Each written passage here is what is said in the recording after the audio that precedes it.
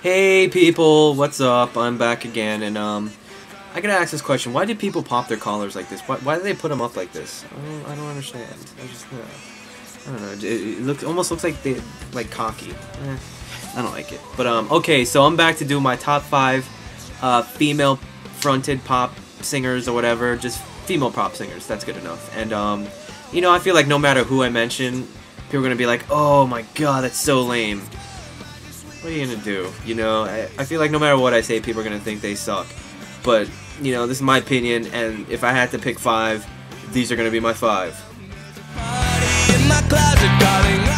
Okay, so number 5, I'm gonna have to go with, she's a newer artist right now, and she's out right now, and she's killing it right now. Like, her songs are all over the radio. You know, she's gonna be huge, if she's not already, and it's Katy Perry. And, you know, I think she's a good singer. I think she's a good performer too. She's got this whole like glamour thing going on where she wears like these old school like glamour looking stuff, which is okay. But I don't know. Everybody's heard "I Kissed a Girl." When I first heard it, I was like, yeah, it's pretty catchy. I mean, I'm kind of over it now because I've heard it so many times. But like she actually has some other really good songs in her album too.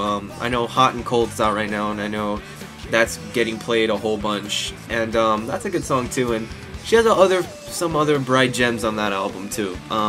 There's a song called "Waking Up in Vegas" or "Vegas." That song is really catchy. She has a song called "You're So Gay," which is just kind of like mocking people how, you know, any little thing you do, like they use it as a negative term, like, you know, like she's just talking about people who call other people gay for no apparent reason. It's just stupid. But that's another good song too. And I like her. I think she's cool. She was on Warped Tour, which I went to. I didn't see her. I wanted to, but she was performing like at 8:30. So, anyways, you know, I think she's cool, and she's my number 5. Number 4, I'm gonna have to go with Avril Lavigne. I'm kidding. It's Avril Lavigne. And I remember when she first came out, I was like, who is this person? You know, like, I remember she came out with Complicated, and I actually really like the video because it's shot in a mall. And you all know me and my mall obsession. And, you know, I thought it was cool. I thought she was a little over the top. Like, I remember when she came out, she was so, like, I don't wear dresses, I'm such a tomboy. You know, like, she would just act really stupid in the beginning of her career. And I remember Skater Boy came out, and I still like that song. I think it's a good song. And then all of a sudden, she came out with a second album, and then all of a sudden, like, she's like, oh, you know, I'm no longer a tomboy. I'm a girl now.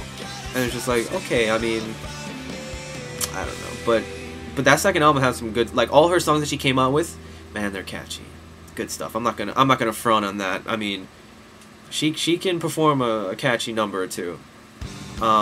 Also, I hated when she had the whole tie thing. She would always wear the wife beaters with the tie. God, that was so stupid. But, and then she came out with this newest one, which is not bad. It has some decent songs on there, too. But the only thing is, like, I think she has some really catchy, good songs. But sometimes the way she acts is just, oof, way over the top. Like, sometimes she tries to be, like, they call her the, you know, they call, like, punk princess? Isn't that what they call her? I'm like, sorry, you're no punk princess at all. But it's just, you know, like, if she just acted normal, I would like her a lot more. But that was my number 3. No, that was my number 4. Sorry, and that was Avril Lavigne, and she's from Toronto, so that's cool too. Number 3 is Kelly Clarkson.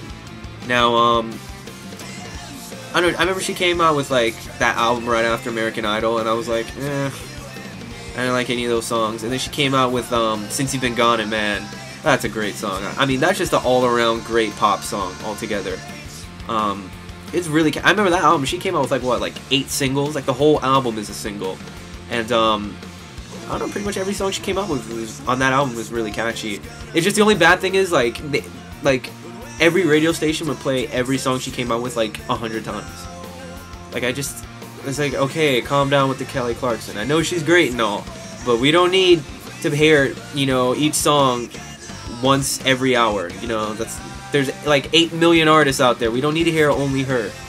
And yeah, you know, she came out with those songs, and then I remember recently she came out with her latest one. I think it's called My December.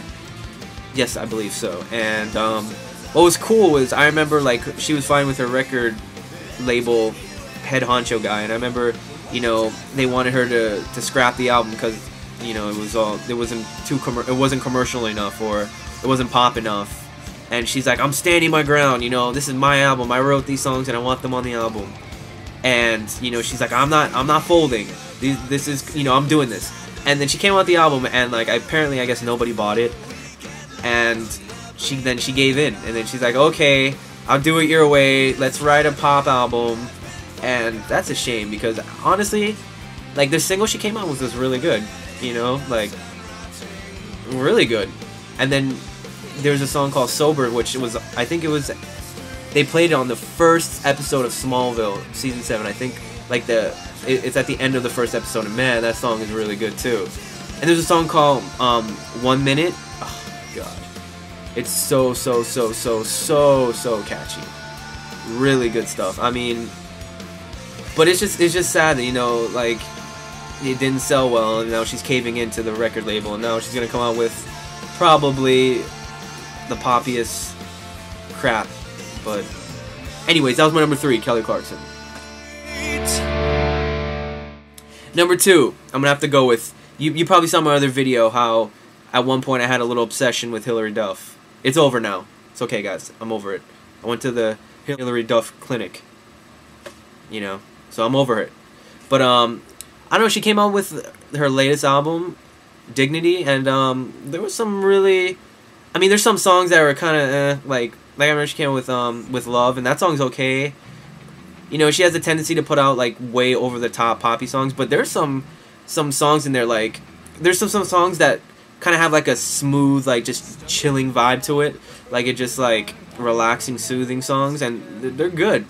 You know, like you should give them a chance. Like there's a lot of like really like dancey-ish, like not like club dancey, but just kind of like, you know, I don't know, it's hard to explain, but I was really surprised by it. Like I put them on, like, you know, I put some of her songs on my little on my iPod. You know, I'll have like Rise Against come on, and then I'll have Hilary Duff come up next, and then the next track will be like Gym Class Heroes, and then it'll go to like Bayside, and then, you know, it'll go to like Kids in Glass Houses. You know, it's just it fits in there nicely. You know, it's fine. It's okay to like different stuff, people.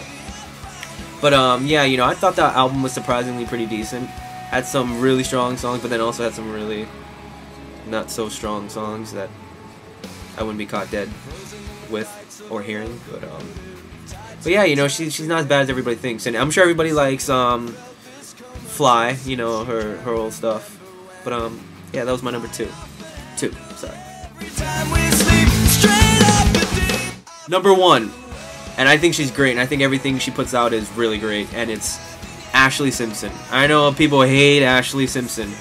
I don't know why. I think she's cool, man. I think, you know, everything she does, like she puts out, it's like, it's really like what's going on, you know. She's very, I don't know, she's cool. She's, you know, she's like a trendsetter, you know. Like I remember her first album was more like alternative, like, you know, it was more of a, yeah, alternative with like a little punk edge here and there, you know. Like it was great. Like a lot of people like it, and I like it too. And then she came out with the next one, I Am Me, and that one was more like a dancey vibe type of thing. But man, I really enjoyed that one too. I mean, there's some great songs, like Burning Up. Like I love that song. Like I remember I was walking through the mall and I heard it in like one of the songs, like one of the stores, like one of the women's clothing stores. I was like, man, I forgot how good that song is.